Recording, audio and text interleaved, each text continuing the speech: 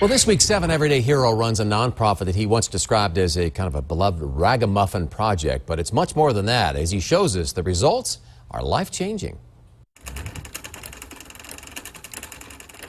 For many, a bicycle is freedom. If we can get a kid a bike, get him off the streets, who knows what's going to happen to this kid. Ernie Clark has given away more than 4,000 bicycles. This is Second Chance Bicycle Shop. It's for needy people. Ernie and a friend started Second Chance Bicycle Shop in Aurora 12 years ago. All day, 5 days a week, Ernie fixes up used bicycles to give away.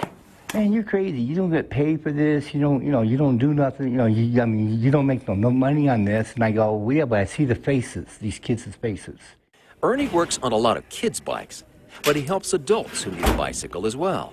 He donated 22 bikes within 45 days since I reached out to him for homeless, disabled, and transitioning veterans. I got a Schwinn rock hopper.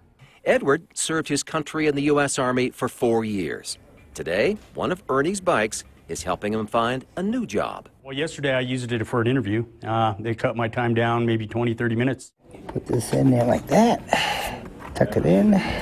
Ernie Clark's second-hand bicycle shop is quite simply improving lives. I have a lot of confidence now that, especially from where I came to now, I have a lot of confidence that I could obtain my goals that I'm seeking and get there on time now. We can get him a bike just to make him happy, and maybe who knows what happens. Well, we're visiting the shop today for a little something for you. Oh, wow. Denver 7 and Trusted Choice, the independent insurance agents of Colorado, would like to honor you as a 7 Everyday Hero for all you do for our veterans. Thank you. Congratulations. Thank you.